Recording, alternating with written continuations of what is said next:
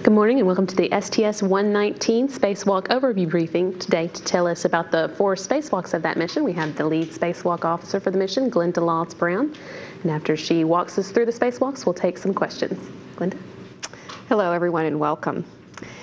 On STS-119, the 15A assembly mission, we have 4 spacewalks. They'll be conducted on flight days 5, 7, 9, and 11.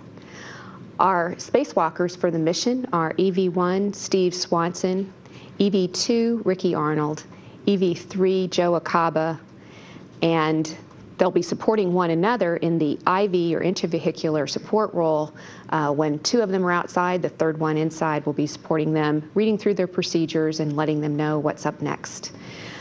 They'll be supported through their suiting up operations by the pilot on the mission, Tony Antonelli, and the robotics operators will be John Phillips and Koichi Wakata. They'll be supporting them throughout the EVAs as well.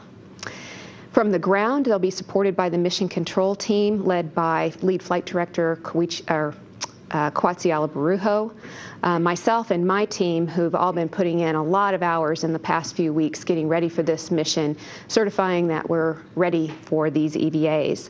And that's Jackie Kagi, Dave Simon, John Milarski, Dave Oswald, and Sabrina Singh. And I want to take this moment to thank them very much for all of their support and their contributions. With that, we can get right into what you guys are all here to see, and it's the videos of our 4 spacewalks. And we can start with EVA-1. If you could roll that tape, please. Here we are at the beginning of flight day 5. Our crew members will be getting suited up inside the space station in the Quest airlock, while the 2 robotics operators will be using the robot arm to move the S6 element into position for its mating with the S5 element. The EV crew will get set up in position to monitor as the robotics operators bring the S6 element into position. They'll make a couple of stops on the way at 30 centimeters and at 15 centimeters to check for final alignment before bringing it into place, checking that the alignment cones have come completely into the alignment cups and are ready for driving the attachment system bolts.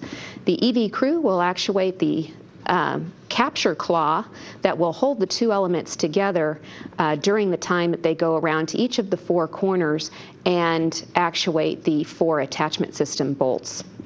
Following that, they'll be moving on to mating the umbilicals. They have 2 power and 2 data umbilicals that need to be mated. Here you see Steve Swanson in the neutral buoyancy laboratory during training, mating one of the data connections between the S5 element and the S6 element on the left. As he's working on that, EV2 is going around and securing the grounding straps between the 2 elements, one on each of the 4 corners. And from there, he'll take a foot restraint out to the outboard end of the S6 element onto the integrated electronics assembly, or IEA, portion of the S6. He'll install the foot restraint and get set up to release the launch restraint bolts on the solar array blanket boxes. The blanket boxes are held in place by 2 launch restraints. The inboard, there are 2 bolts that hold those into position. Here you can see them in the neutral buoyancy laboratory using his power tool and torque multiplier to reach down between the 2 blanket boxes to release the high torque fasteners and then to rotate those inboard launch restraints out of the way. He'll then reposition his foot restraint to work on the outboard launch restraints. That launch restraint is a clamshell type of mechanism held in place by 6 high torque bolts. He'll use the torque multiplier and power tool again to release that launch restraint, and then release the clamshell for stowage in the S6 stowage fin. Here we see what EV-1 Steve Swanson will be doing at the same time. He'll be working on releasing the cinch bolts. There are 6 of those that hold the photovoltaic radiator into position for launch.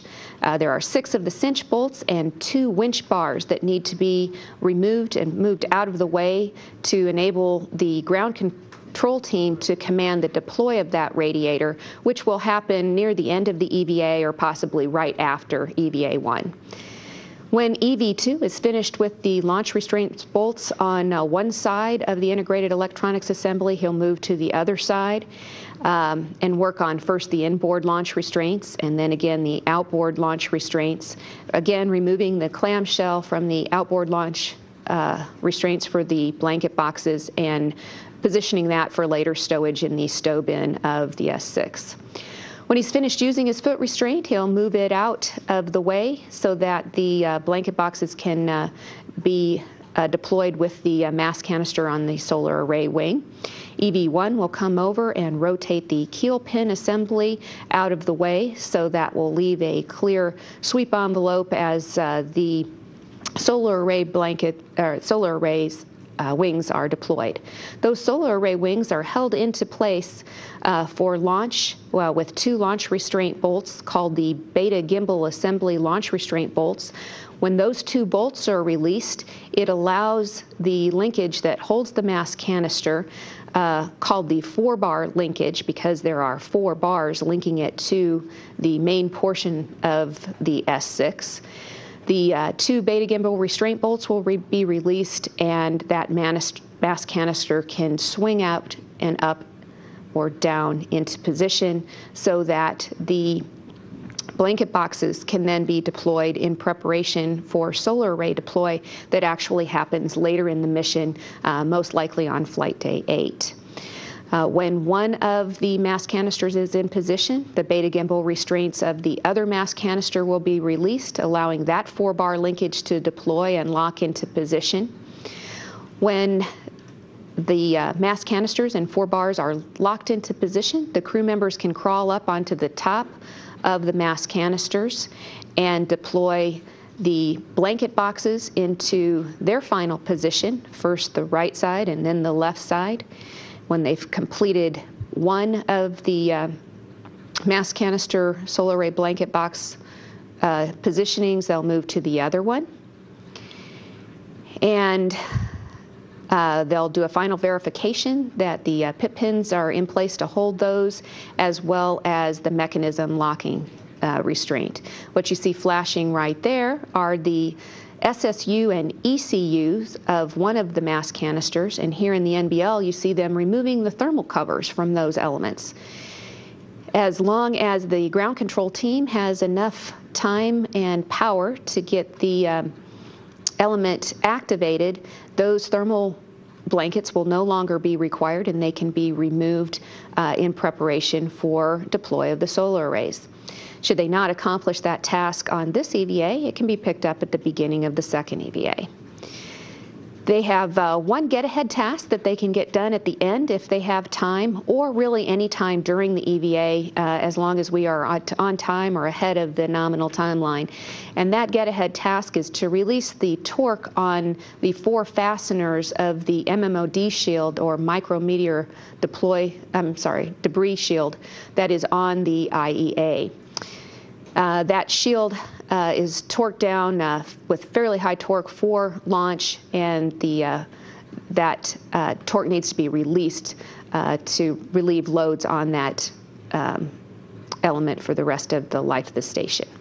That's the end of EVA 1, and the crew members will gather up their tools, head back into the airlock about the same time the radiator can be deployed. I wanted to show you just a couple of pieces of hardware from that EVA. The first thing that I want to show you is right here. It's the attach system. This is one of the mechanisms from one of the 4 corners. This is a high-fidelity trainer that we have, a qualification testing unit.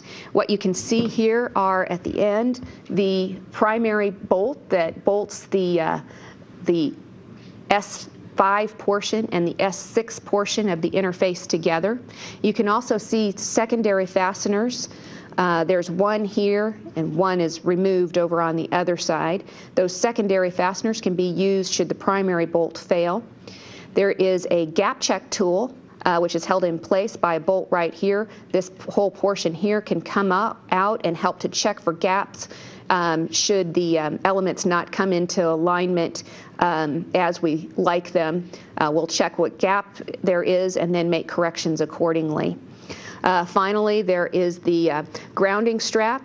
It's secured with a bolt here. This is showing its final configuration, its launch configuration. It will be moved here from the S6 side and bolted onto the S5 side to allow grounding between the entire elements of the space station. I brought a couple of the tools along today, and one that we'll be using on EVA-1 is a torque wrench. This is similar to a torque wrench you might find in any shop. We use sockets that have special interfaces on them called drop-proof tether sockets. They have an interface on them that allows you to remove and replace them using a pip pin with a tether on it to move the sockets from one interface to another. The socket needed is a 5/8" socket for the primary bolt that you saw on the RTAS attachment system. Okay, that's all I have right now for EVA-1, so we can roll the EVA-2 video. EVA-2 will be conducted on Flight Day 7. The crew members for this EVA are EV-1 Steve Swanson and EV-3 Joe Acaba. Their first task will be to egress the Quest airlock and translate over to the top of the U.S. laboratory module, where we have a couple of foot restraints stowed. They'll each collect a foot restraint and put it on their body restraint tether for translation out to the far side of the International Space Station to the P6 element, which is way at the other end of the station from where they were working on EVA-1. They'll translate out past the port sarge, or solar array rotary joint. That joint will have to be locked until they've completed task on the outboard elements. Their first task is in support of preparations for the 2JA mission, which will be flying later this year. They'll position 2 foot restraints and a couple of gap spanners for support of body restraint and translation across the Integrated Electronics Assembly, or IEA, where the 6 batteries that will be changed out on the 2JA mission are located. You can see here the handrails for one of the gap spanners and the handrails for the second gap spanner that will span the deck of the IEA as they do their work. On STS-119, our crew will be releasing the high torque on the bolts of the 6 batteries that will be changed out on the later mission. Those bolts are torqued down to 55 foot-pounds for launch, and in order to make sure that they're each the torque can be broken and they are ready to go for removal and replacement on the next mission, our crew will be using a ratchet wrench to break the torque on each one of the 2 bolts on each of the 6 batteries. When they are finished with this portion of the EVA, they'll pack up their tools and translate back inboard across the port sarge to their next task, which is deployment of the UCAS, or Universal Cargo Carrier Attach System. This UCAS will be used on the ULF-3 mission to position an external logistics carrier that will provide spare parts for maintenance on the ISS for the duration of the program. In order to deploy this UCAS, there are 2 braces that need to be removed that provide structural support to the sarge and the outboard elements. That's the sarge brace that you see moving there, and the diagonal brace across that section of the P3 element.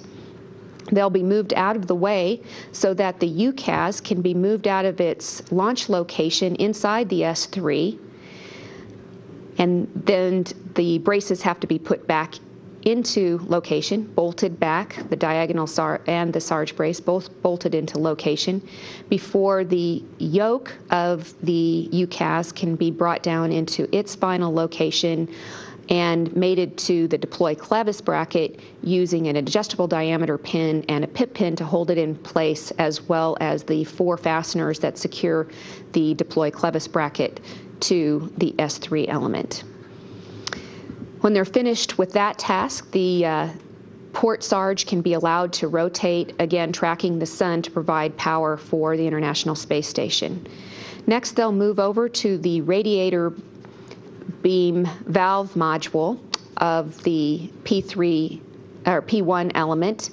On that module, there is a small thermal cover. We also refer to those as thermal booties, covering one of the fluid quick disconnects that has come loose. We'll be resecuring the Velcro or using a wire tie, as was shown in that neutral buoyancy laboratory training footage. From there, the crew moves over to the P1, P3 fluid contingency jumper location. They'll be moving that jumper from a stowage location and deploying it across the P1, P3 interface. That jumper is used in the contingency case where ammonia has leaked out of the outboard elements and needs to be refilled from the ammonia tank assemblies that are on the P1 element. Their final P1 task for this EVA is to release some launch restraints on the flex hose rotary coupler fluid lines. Those fluid lines are held in place by launch restraints called P-clamps. There are 4 of those to be released on each of the zenith and nadir locations for the outboard fluid lines of the FHRC, and several more on the inboard side or the stinger side of the FHRC. That completes the task on the port side of the International Space Station. From here, the crew will be translating back on the starboard side for another deploy of an element that's very similar to the UCAS. It's actually called a PAS, or payload attached system. To you and I and the EB crew members, the interfaces look exactly the same on a UCAS as they do on a PAS, and the operations are the same. Removing the sarge and diagonal brace to get them out of the way, followed by deploying the PAS from inside the S3 element to outside, and then reattaching the diagonal brace and sarge brace. Finally, bringing the yoke of the PAS assembly down into position to the deploy clevis bracket, securing it with an adjustable diameter pin and a pip pin, and the 4 fasteners on the deploy clevis bracket. Both the P3 UCAS and the S3 Zenith outboard PAS will be used on the ULF-3 mission. Their final task is to move a tool stanchion from the Z1 element down to the lab and to retrieve the foot restraint from the Z1 element that tool stanchion was held in and bring it back inside. It has a thermal shield on it that is causing interference with some of the worksite interfaces that the foot restraint is used in. That small thermal shield has been deemed unnecessary and will be removed between the EVAs and brought back. That foot restraint can be brought back out again on EVA 3 to be used in nominal operations.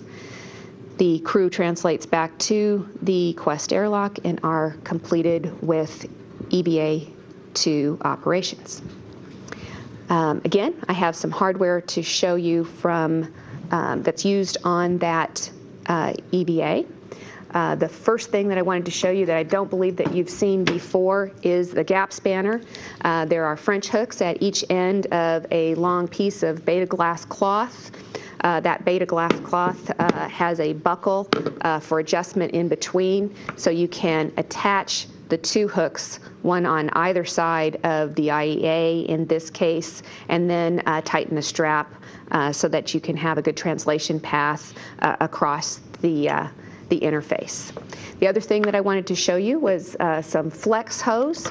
This is an example of the flexible hose that's used to transport all of the various fluids on board the International Space Station, including the ammonia that's transferred during in the S1 and P1 to S3, P3 elements for contingency fluid line jumping for the ammonia system. You can see at this end of it the fluid quick disconnect that is used to connect to the truss element. Okay. So with that, we're ready to begin EVA 3. So if you could roll that video, please. All right. Here we are on Flight Day 9, preparing for EVA 3. The EV crew members will be EV2, Ricky Arnold, and EV3, Joe Acaba. Their first task is to relocate a CETA cart from the port side of the mobile transporter to the starboard side of the mobile transporter. That will allow the mobile transporter to go as far port as possible in support of the 2JA mission, where they will be removing and replacing several batteries on the P6 element. The two crew members work together. They'll move a foot restraint off of the CETA cart and onto the robotic arm. The robotic arm will be positioned by the crew members inside, Phillips and Wakata.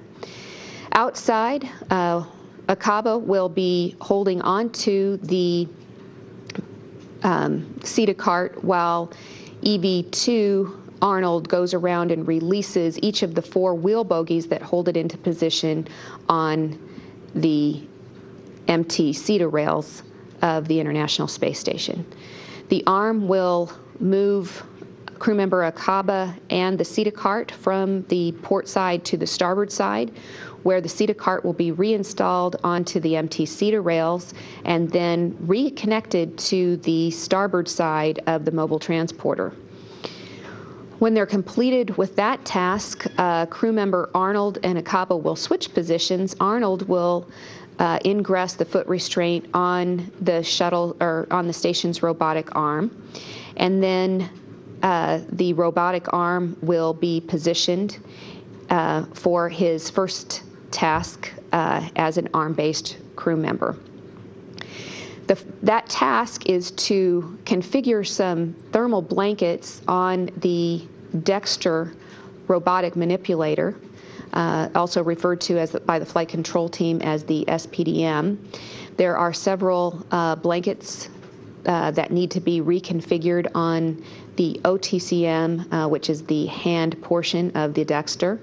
There's a couple of thermal blankets around the arm portion, and then a couple along the cuff, and we'll call it 2 more around the mitten portion of the Dexter thermal cover. When they're completed with those reconfigurations, they'll move over to the main body of the Dexter and remove the Electronics Platform 1 EP1 thermal cover. That thermal cover will be removed and stowed to be brought back inside. Then the arm will be maneuvered into position near the S0 element, where crew member Arnold will remove the foot restraint from the arm and position it on the S0 for his next task, which is performing some maintenance on the end effector of the station robotic arm. He'll take the foot restraint off and set it up and then ingress that foot restraint so that he has access to look into the end of the end effector and apply some lubricant and then actuate the end effector snares to correct the configuration of that element. You can see crew member Arnold in the NBL in position to do that task. And here out at Building 9 with Steve Swanson and Ricky Arnold looking at the high fidelity mock-up that we have of this interface, showing where the lubricant needs to be positioned using the grease gun. And using the tool, one of the tools that they'll be using during their EVA. This is called a gap gauge, used for some other purposes, but in this case used to help pull the snares out of the groove that they normally live in, and then using the needle nose plier, they'll manipulate those snares to get them freed up to operate in their originally conceived configuration. While crew member Arnold is on the arm working on the Dexter, excuse me, the Dexter thermal cover and the end effector lubrication, crew member Akaba will be working on the starboard side of the truss, taking care of a few tasks that have been outstanding. The first of which is changing the configuration of the segment-to-segment attach system of the S1 to S3 interface. He'll be moving some connectors to their final configuration, and from there he'll be moving over to complete the contingency fluid line jumper relocation from its launch configuration to the S1 to S3 fluid line connections to allow for contingency refill of fluid outboard to the outboard elements. From there, he goes back to the FHRC on the starboard side and does the same type of P-clamp releases that were completed on EVA 2 on the port side. When he's completed with those tasks, or at such time when we have the inhibits in place to perform the first of 2 RPCM or remote power control module replacements, he'll move over to the S0 and open a sliding door that provides access to the bank of RPCMs that provide command and control to several of the S0 elements. He'll be replacing the second one from the left in that bank, so he'll be keeping close track of which serial numbers he's removing and replacing to make sure that we get the correct one. When he's complete with that task, he'll slide the access cover closed and move on to the final task, which is a second RPCM or remote power control module replacement. This is on the P1 element. That bank of RPCMs is located in face 1 of the P1 element. He'll be working on replacing that RPCM. Both the RPCMs replaced on this EVA have small component failures that are taking out redundancy to several of the items that they control. Those RPCMs will be brought back to the ground and refurbished, taken back to the International Space Station to be used on future missions for replacement of any later failures. And that's the configuration at the end of our EVA 3 on flight day 9, and you can see here that the solar array has been deployed on flight day 8. Okay, I have a couple of pieces of hardware that I wanted to show you in conjunction with that EVA. The first of which is the grease gun. I think you saw this before when we showed it to you on the ULF-2 mission. It has a thermal cover on it that can be removed from the tip. There's a valve that needs to be configured right here on near the tip that allows the grease to flow out. This works a lot like a caulk gun that you would have in your home. It's got a plunger mechanism. It has a cartridge that's full of brake coat lubricant, and you use the trigger mechanism just as you would in a home caulking job to apply grease, in this case, to the end effector of the station robotic arm. Something that I didn't show you last time on the flex hose was the P-clamp, or the launch restraint that I was telling you about. You'll notice that it's a bolt interface that springs up. When it's actuated, it holds the two pieces of the P-clamp together, and that holds the flex hose down next to the truss elements to make sure that it's safe for launch vibrations.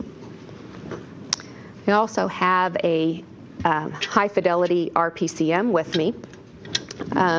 You can see it's got a single bolt interface on it. You can see about the relative size of it. It's pretty small, so we can carry it in our crew lock bag out to the work site. We'll be taking the two RPCMs, each in a separate crew lock bag, out to the work site. Okay, that's all that I have on EVA 3. And we're ready for our EVA 4, so if you'd roll that video, please. Here we are on flight day 11, ready for our final EVA. The EVA crew members on this day are EV1 Steve Swanson and EV2 Ricky Arnold. They'll be egressing the Quest airlock and coming out for their first task, which is photographing some damage that we have on the starboard radiator of the primary thermal control system. Here you can see there's a sheet of covering of that radiator that has pulled loose. We want to get good photography of that. This is a picture of our infrared camera, or IR camera. We'll be using this camera to take thermal imagery of the entire radiator, both sides of that radiator. The ground will command a complete flip of the radiator halfway through so that we can get IR images as well as digital images of that radiator. The digital images must be taken during daylight, so we'll have to be careful about our choreography to make sure that we've got daylight available for at least a portion of the time that we are looking at that radiator. Then crew member Arnold will turn around and do the same infrared photography and digital photography of the port radiator, again looking to see if any of the same kind of damage or delamination of the coverings of those radiators may have occurred. While he's working on that imagery, EV1, Steve Swanson, will be translating out to the Japanese portion of the International Space Station, to the JLP, and installing a GPS antenna, or Global Positioning Satellite antenna, on top of that element. That GPS antenna will be used to provide redundancy for docking of the HTV logistics carrier, which is supplied by the Japanese, to the International Space Station later this year. You can see him here in the Neutral Buoyancy Laboratory working on making connections for that GPS antenna. When he's finished with that task, he'll translate back over a little bit closer to crew member Arnold, back on the Z1 element, where he will be working on a patch panel reconfiguration that will provide redundant power to the CMGs, or the control moment gyros, that are located under that large gray-looking thermal blanket right in front of him. He'll be attempting to demate and mate a connector that's been giving us trouble on a couple of the last missions. The ground controllers have looked at the possible failures along with the engineering team. The engineering team's made several suggestions on techniques that may help to be able to move that connector. If that connector doesn't move, we've got a backup plan to go to the back of the panel, actuating some backup connectors to make those connections. When they're finished with the imaging task and the patch panel task, they'll go back to the airlock, pick up some tools and some other equipment for the second part of their EVA, which was out on the S3 element. Here you see them in position on the aft side of the S3 element at a camera stanchion, where the WETA, or wireless external transceiver assembly will be mounted to that stanchion. That WETA will provide redundant communication for EV crew members on later EVAs for the duration of the space station mission. When they're completed with the WETA installation task, they'll move on to the final task for this EVA. There are 2 more paths that need to be deployed on the S3 element. The first of which on this EVA to be completed will be the outboard nadir paths or payload attach system. You're familiar now with the fact that the diagonal and sarge brace have to be removed before the PAS can be removed from its launch configuration. The diagonal and sarge brace reinstalled, and then the yoke of the PAS brought down into position for attachment to the deploy clevis bracket. When they're completed with work on the nadir outboard payload attach system, they'll translate over to the inboard zenith payload attach system location and complete deploy of that PAS as well. Both of these payload attach systems will be used on the ULF-5 mission to attach external logistics carriers that hold spares that could be used in the event that maintenance is required on external equipment on the International Space Station. Again, the diagonal brace has to be removed. You'll notice that in this case there isn't a sarge brace. Those are only on the outboard PAS of the S3 element. The diagonal brace is released. The PAS is deployed from its launch configuration inside the truss. The diagonal brace is reinstalled, and then the yoke assembly can be reattached to the deploy clevis bracket with an adjustable diameter pin, a pit pin, and again the 4 attach bolts of the deploy clevis bracket. If they've been really fast on this EVA, they do have a get-ahead potential for deploying the 4th and final PAS on the S3 element. That one would be the inboard nadir PAS.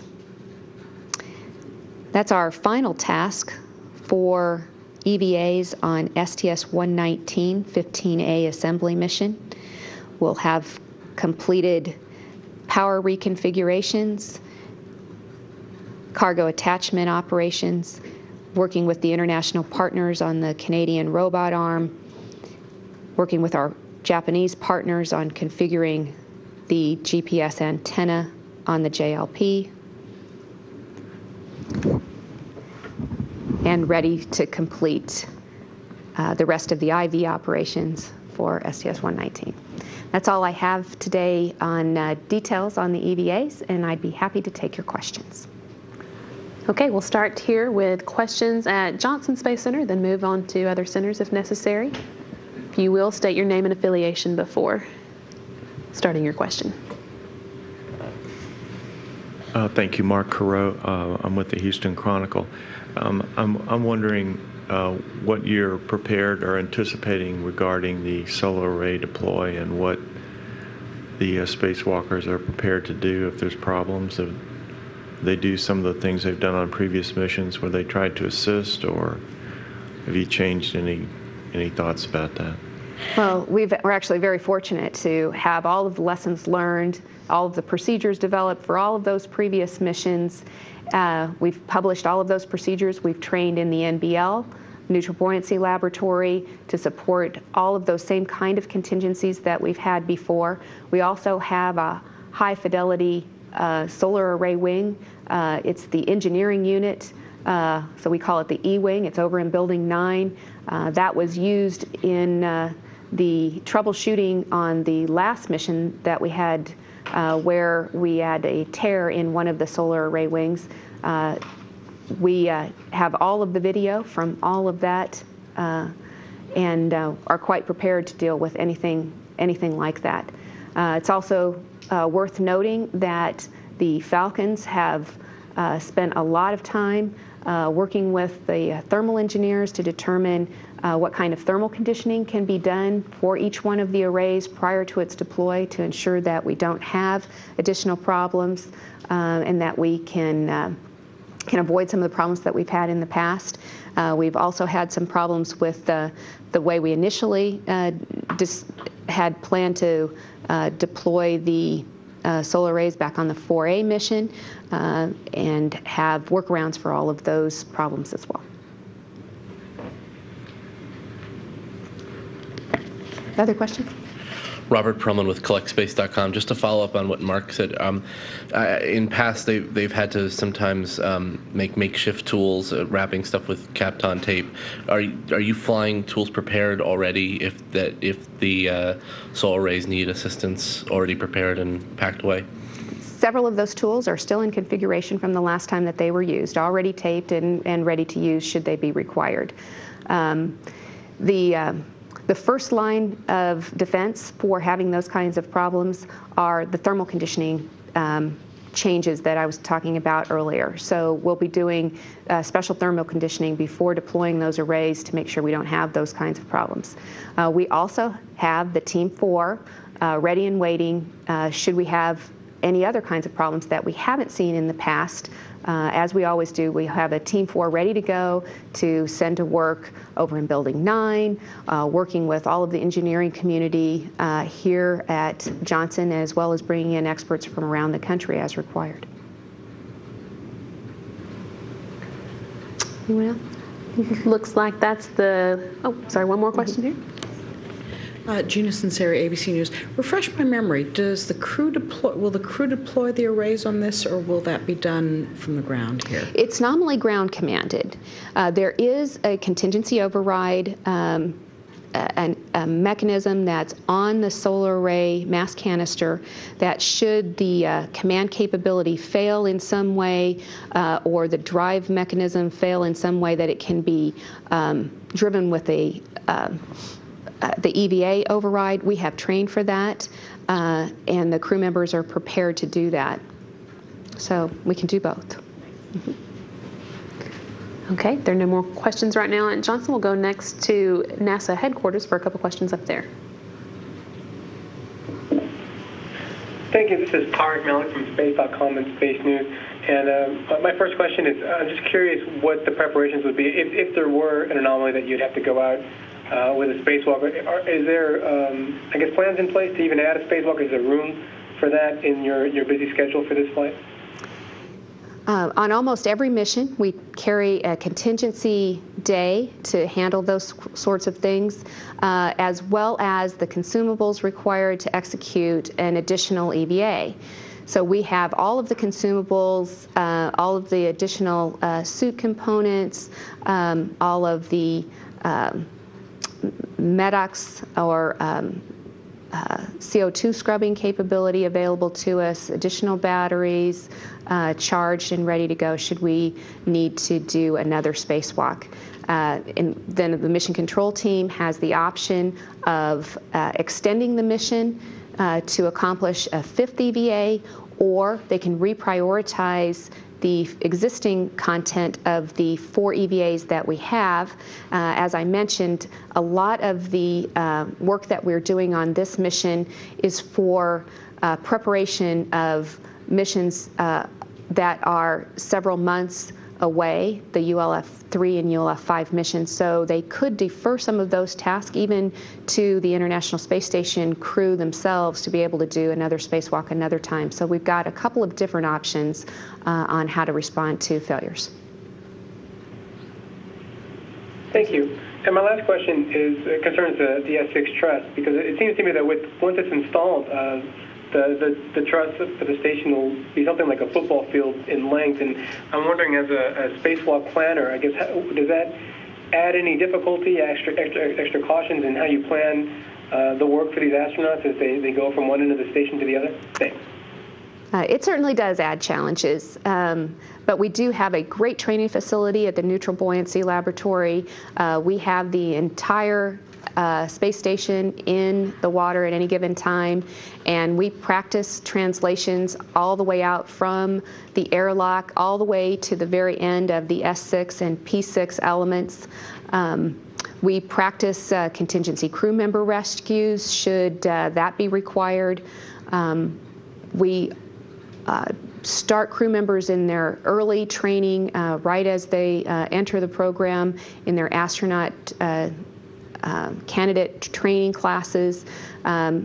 We immediately put them into the water and do training on all of the elements, so they get a lot of training long before they're even assigned to the space station mission that they will be working on. From a flight controller perspective, we are always vigilant wherever our crew members are to make sure that they are in a safe configuration, and with one more element out there, it's one more element to know about. Okay, I think that was the last of our questions at NASA headquarters, and I don't see any follow-up questions here at Johnson Space Center, so that'll wrap up the STS-119 spacewalk briefing. Next up on NASA TV, we're going to be showing the pre-flight B-roll, and then at 1 p.m. Central Time, we'll have the crew news conference. We'll see you back here then.